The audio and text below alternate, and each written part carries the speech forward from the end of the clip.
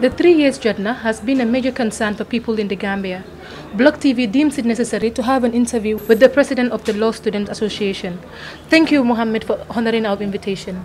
Thank you also, madam, for coming around. The leaders of the coalition parties have been to meet the president to extend his mandate to 5 years.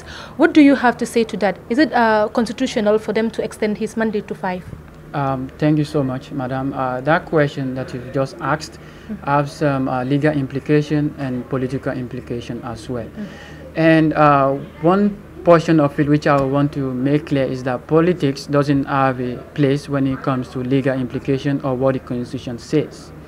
A group of political leaders or coalition or political parties cannot act on behalf of the Gambian people, because as per Section 1 of the 1997 Constitution of the Gambia, the sovereignty and the power of each authority voted into office is subjected to the Gambian people.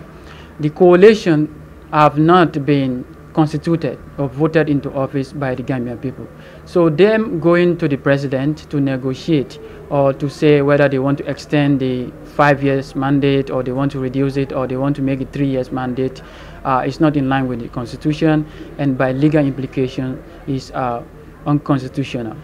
It is not constitutional. Exactly. Okay, the 3 years Jotna people, they are still saying that they are going to go ahead with the protests come December.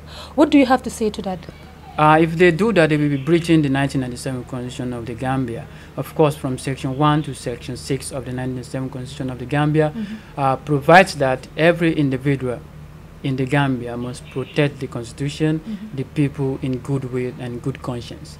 So if they go ahead and try to overthrow the Constitution, then they will be committing an offense called treason under criminal law, which is one of the felonies which I think if somebody commits it in the current political dispensation we have, we face the full force of the law.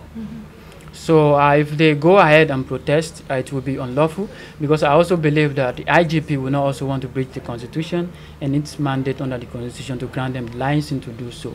So if they do that forcefully, they will be committing the offense, which are earlier referred to as treason, and which is going to be the violation of the goodwill of the people of the Gambia, the sovereignty of the Gambia people itself, and the territorial integrity of the Gambia. Do you think the police will give them a permit to go ahead with the protest? The Public Order Act, which has been under criticism for some time now, is the only law we have as per public, atmosphere, the political environment of the Gambia. So each individual who wants to engage in public adverts or coming out public, demonstrating, protesting, have to go in line with Section 9 of this Public Order Act. And the IGP is the custodian of this law.